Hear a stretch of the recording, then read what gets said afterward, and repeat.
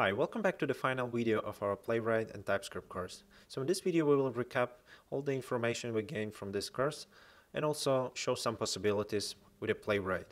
Let's actually move to our Workshop 9 file. And as you might know, we already been using the command line a lot to run all of the existing tests. But as you might notice, because I have the extension of the Playwright installed, which we'll mention on the first video, so we can also run those tests right from here, and you would be able to see nice UI. You can run your test one by one, or run the specific test, or run the whole suite.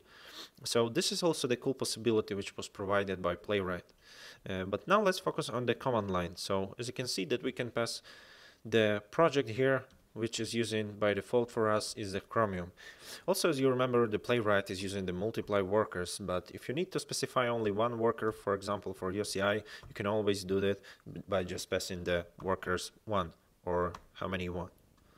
And there is also possibility, as you remember, to configure the reporter. We did use the list a lot, and this is actually showing a lot of information about test, but it also can easily be changed from the command line, like reporter, and let's use dot for this test. And as you can see, we did use the dot reporter. This tool, I'm not using this tool quite often because I'm prefer to pick the reporter inside from the configs, but the Playwright also have such option. You remember that we did use the debug mode a lot.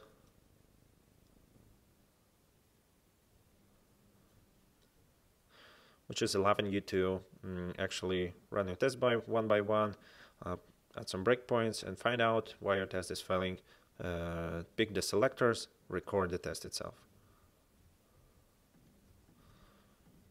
But despite of the debug mode, there is another cool mod you can use, which was provided by Playwright, I believe in version 1.32 or later. As you remember, we are using the version of Playwright is 1.39, so it's quite some time before. So to do that, what you actually need is to provide the UI in your command line.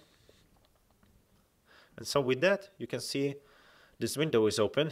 First of all, we can choose the theme here, day or night, and all of our tests are actually specified here. So it's quite useful, but that not all the features. So from our Workshop 9, let's actually run all the tests. And so far we passed. You can see that there is the option to see the network calls once the test was passed.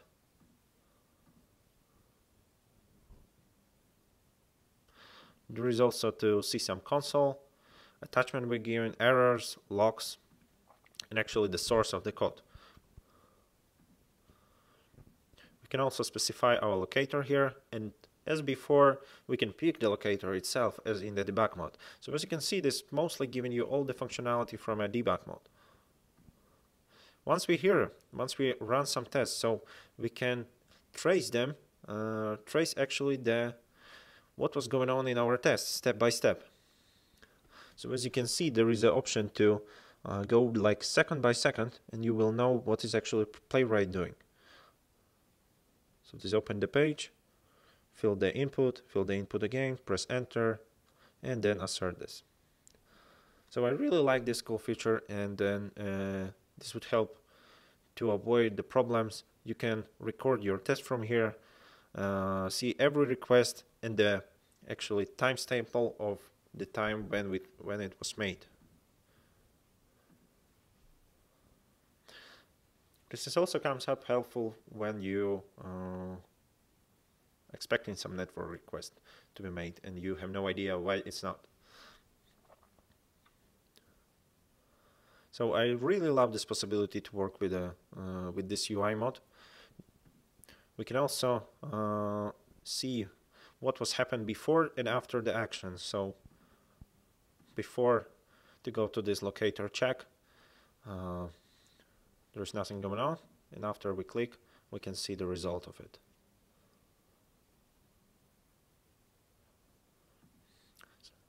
So nevertheless, this is kind of magic for me. But the Playwright is actually keeping the status of application, which means you can actually go and pick the selector from the each step. This would be useful when you go page by page. And I think this is just awesome. So even more, because of the UI mode is actually opening within the browser, you can open the DevTools and actually check all the elements which are on the page.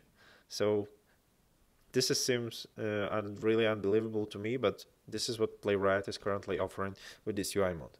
So don't hesitate to actually try this UI mode in your development. So as you remember before that I mentioned the Flaky test, there is also one more possibility to handle the Flaky test.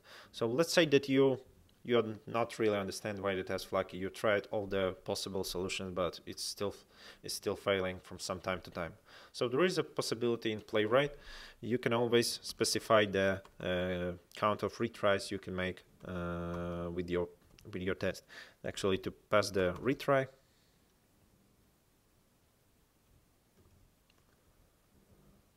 and usually it's 1, but you can put even 2 or more if you need. This also could be specified within the config. So you can see the retries are only happening on the CI. Once we run the test locally, there is no retries. Those are actually most useful one, but if you go to the Playwright documentation,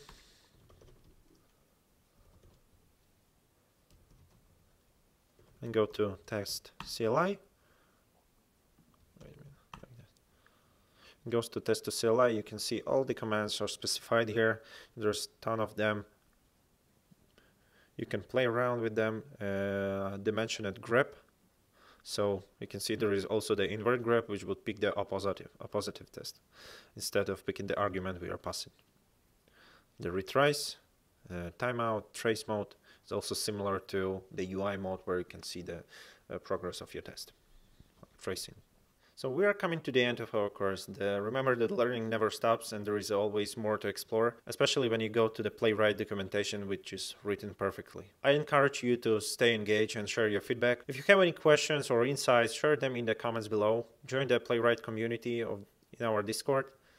Participate in discussion, and remember that engagement fuels your growth. That concludes our Playwright with TypeScript course. Thank you for joining me on this journey. I hope you gained valuable skills that empower your automation projects.